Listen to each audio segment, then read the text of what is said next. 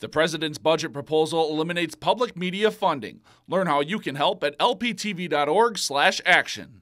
Well, after several months of an environmental review process, the Bemidji City Council heard the latest update on Bemidji's railroad corridor tonight. Josh Peterson has more on the development that may lie ahead. It's a small step forward for a large-scale project that has been many years in the making. After sharing his plan and vision for Bemidji's railroad corridor, Bemidji business owner Mitch Rodio was looking to Bemidji City Council to jump on board with his development plan that would feature housing and retail space to office space and green space. Some council members shared Rodio's vision and said now is the time to act. So I really think it's high time we got after it. Yeah. I think we should be working with Mitch. I think we ought to do whatever we need to do to get this thing off dead center.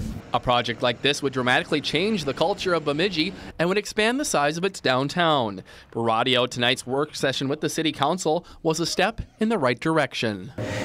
We still have a long ways to go, so it was just another step in the process to working together and getting the next step done.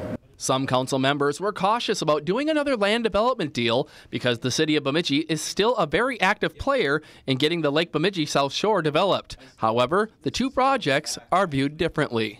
In this case, we have a request to sell the property of the railroad corridor, and so even doing so, we will have our hands involved in the grant cleanup. The city of Bemidji purchased the railroad corridor back in 2003. Since then, little has been done to the property, with the exception of a public trail that cuts through the land.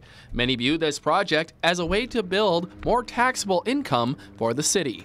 At the end of the day, to turn it into taxable property and private, and it'll be a benefit for the downtown. While breaking ground for the project remains in the distant future, tonight the city of Bemidji took the first step by choosing to hire a consultant to assist in the process.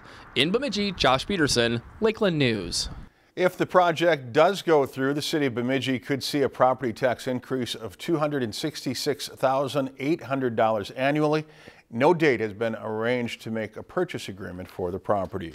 If you've enjoyed this segment of Lakeland News, please consider making a tax-deductible contribution to Lakeland Public Television.